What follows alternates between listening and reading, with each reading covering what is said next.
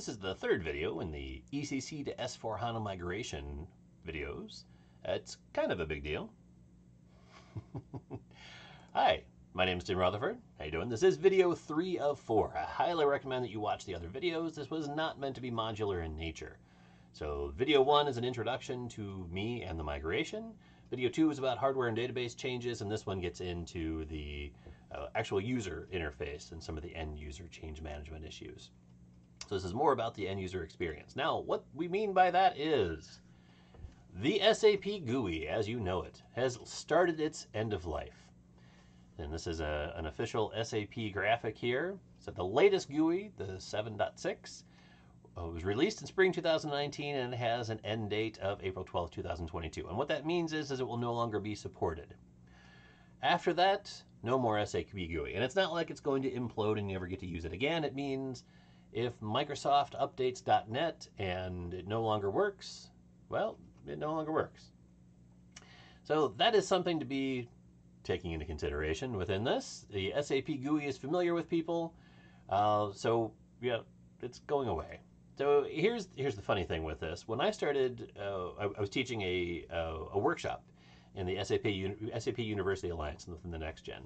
I'm teaching the workshop, and a professor said, "Hey, I hear they're getting rid of the SAP GUI." And I said, "They'll never do that.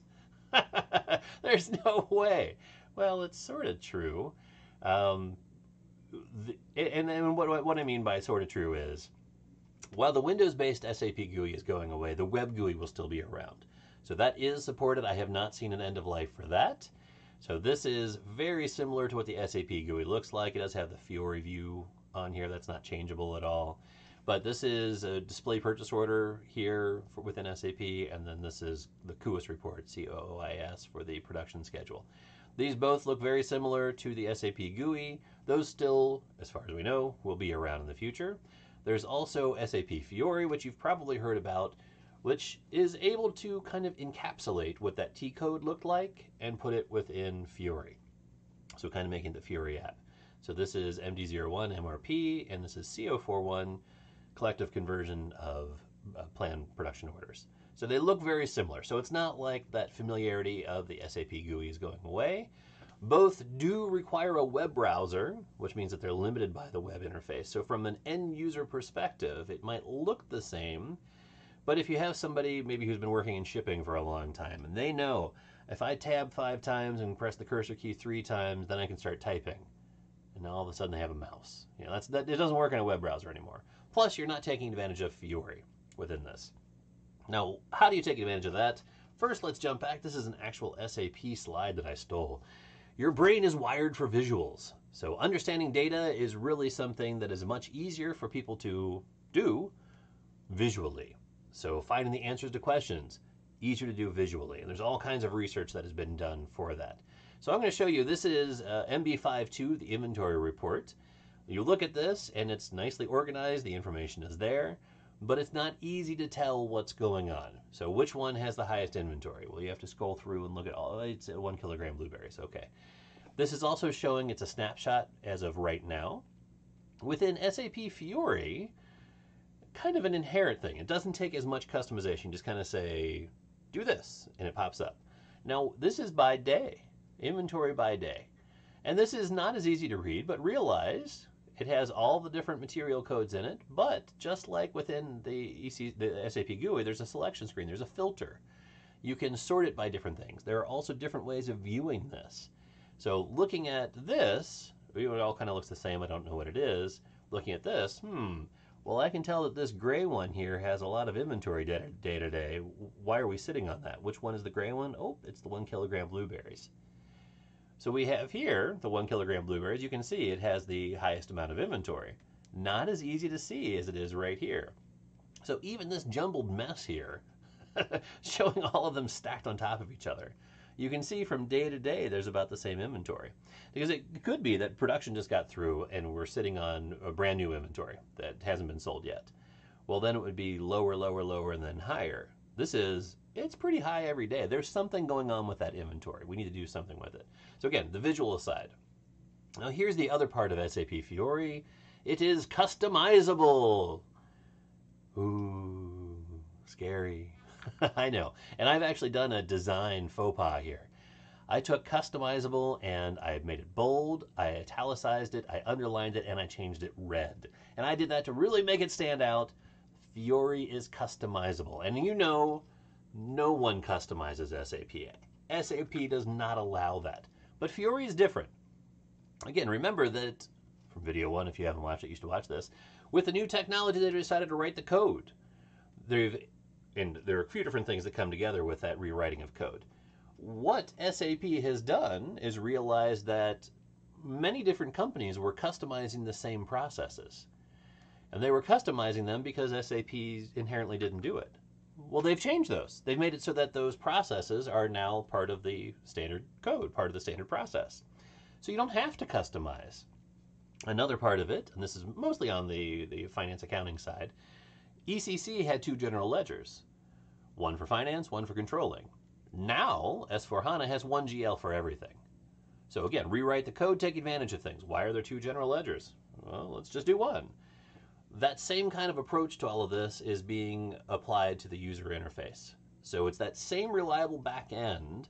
So the processes are still there, the data is still there, but everyone wants a more flexible interface. This has been an issue with SAP from the beginning, is that we can't customize our interface.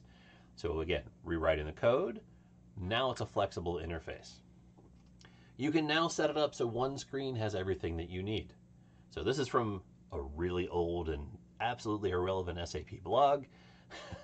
But again, you can see this is what Fiore looks like when you first log on. There's kind of a dashboard. These are called tiles, and if you click on them, they give you more information, whether it's a report or it's an app. But right on top of the tile, it's giving you some feedback. There's some analytics built in. Once you click on it, you get to see a little bit more. Again, it's visual in nature. It's inherently visual. So things get to be customized. Now, from a process perspective, within the simulation that I use within the classroom and also within industry, we have the production process. And very simply, we go through this. It's a much simpler version of what companies are actually doing. But these are the general instructions here. So we have the create planned independent requirements, MD61, forecasting sales. So here are the instructions. Click on product group, put in your company code -F, and click enter. Okay, in the next screen. Enter the forecasted quantities in the second date column. We don't know what these are. We have to know what the material code is. We put them in here, and we click Save. Then we open up MRP, so MD01. So MD01, enter, click enter 2 more times, and click Continue. All of the standard parameters for MRP work for our simulation here. So it's a very simplified version. But look at how many different things we had to click through. So this is using more of that classic ECC SAP GUI interface. Now let's look at what we could do it, and this is on the corporate side of the simulation, how streamlined it is. Enter your forecast, here's the name of the product, click Save, execute MRP. Done. Just a few clicks within it, and it makes more sense. So this is per user, the person logs on, and it already knows that they're using the product group here, this one. And they have access to these materials, and it's going to be MRP controller 103. They don't have to type it in. So here, if you're familiar with MRP, there's all of these different things you can change within the screen. It just knows, based on who you are, what you need, what you have access to. Again, this is an interpretation of this process specific to the simulation that we use.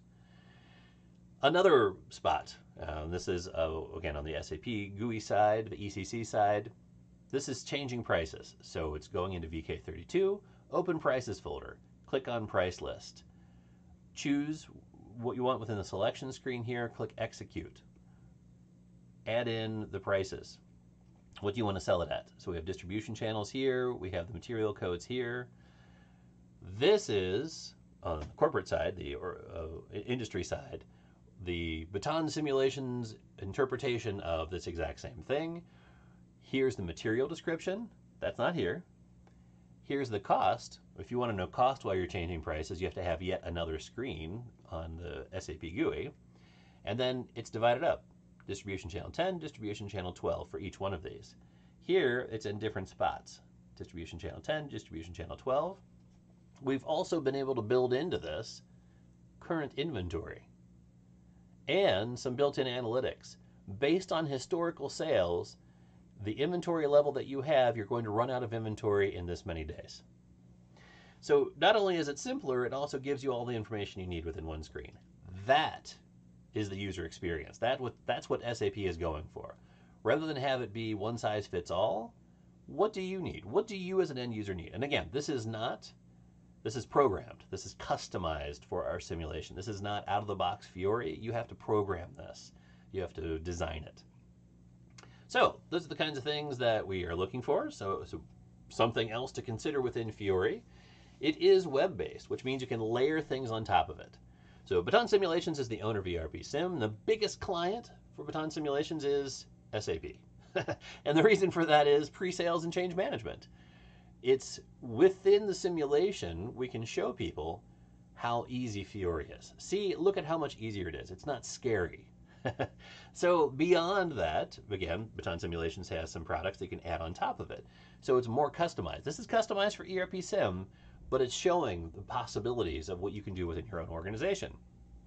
So remember I showed you the tiles within Fiore. So this is that requirements and MRP tile that I had showed you before. So this is the tile. I showed you the app before that simplified things where it's just type in the sales forecast and click MRP, run. But what if you don't know how to do it? Well, within this you can right click on the tile and an option for training is built in, how to use it. So you click on that and it says, well, requirements and MRP, and it gives a description. Click next and it walks you through the process.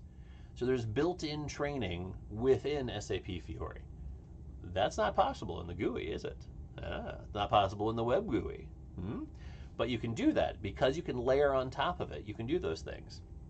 Another piece of what you can do is have built-in support. And the support would know exactly who you are, which area you're working in, which transaction you're working with, and you just click on it and say, hey, I'm having trouble, what do I do?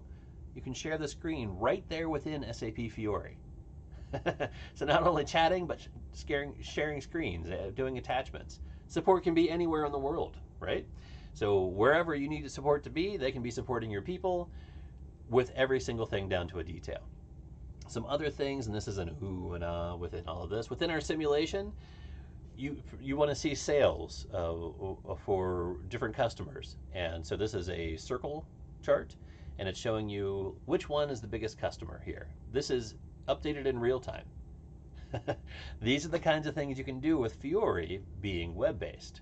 So the idea of sticking with the ECC. We're used to it. Well, for now, there's a familiar GUI out there. So end of life is coming soon. If you want to keep that familiarity there, now's a good time to switch. We'll wait it out. Again, you might be jumping several versions. You may not have the option of that familiar GUI anymore. So this is from an earlier video. Highly recommend you watch the other videos, of course. If you're waiting it out and you're jumping in, right now, it's a matter of mapping data and processes, and you have an optional interface. It may reach a point if you wait too long that you're going to be adding on a lot more. So you don't really know how much you're going to need to add on. We don't know what's coming, these features in the future. Again, remember, this is not SAP specific. This is not an SAP roadmap. It's general technology in general. But waiting it out, you're going to have to jump versions, and there might be even more of a change management issue. So the next video is going to get into strategic and change management. This is video 3 of 4. If you haven't watched the other videos, you don't know who I am and why there's pictures of muesli, and you probably want some background on the migration as well. So I highly recommend you watch the other videos.